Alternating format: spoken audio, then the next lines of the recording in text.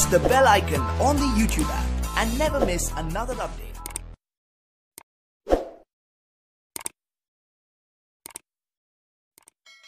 Welcome to our channel Vestige agree products. आज हम देखने वाले हैं कि वेस्टीज का प्राइम प्रोडक्ट एग्री नैनोटेक हम खेती में कैसे यूज करते हैं और इस एग्री नैनोटेक के हम क्या बेनिफिट्स है, क्या फायदे हैं, ये देखने वाले। तो चलिए चलते हैं एग्री नैनोटेक के फायदे जानने के लिए। तो चलिए आज देखते हैं वेस्टीज एग्री नैनोटेक के क्या फायदे हैं। सबसे पहले एग्री नैनोटेक 16 टाइप्स के न्यूट्रिएंट्स है इसमें। जो हम खेती को न्यूट्रिएंट्स देते हैं उनमें से ये 16 टाइप के न्यूट्रिएंट्स हमको मिलते नहीं, लेकिन वेस्टीज एग्री नैनोटेक अगर आप यूज करते हैं तो ये 16 टाइप के पावरफुल न्यूट्रिएंट्स आपके खेती में आपके जो फसल है उसको बढ़ाने के काम करते हैं।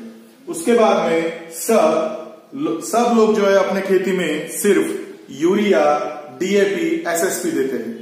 ये 16 माइक्रो न्यूट्रिएंट्स उनमें से अपने खेत को मिलते नहीं और इसके कारण हमारे पौधों की जो ग्रोथ है वो कम होती है।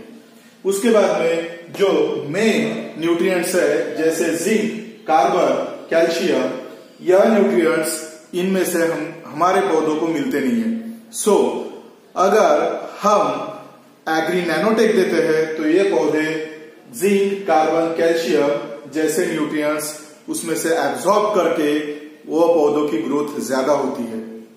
एग्री नैनोटेक एक माइक्रो न्यूट्रिएंट्स है और यह पौधों के ग्रोथ में सबसे बढ़िया काम करने वाला जो न्यूट्रिएंट्स है। एग्री नैनोटेक का चौथा जो फायदा है, पत्तों में जो क्लोरोफिल होता है वह बढ़ाने का काम हमारा एग्री नैनोटेक करता है।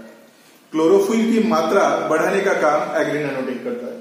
फल सब्जियों की शेल्फ वैल्यू बढ़ाता है।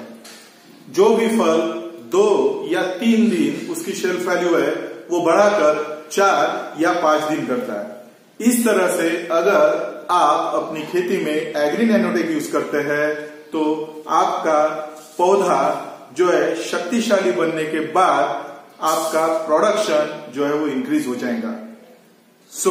एग्री नैनोटेक यूज कीजिए। Wish you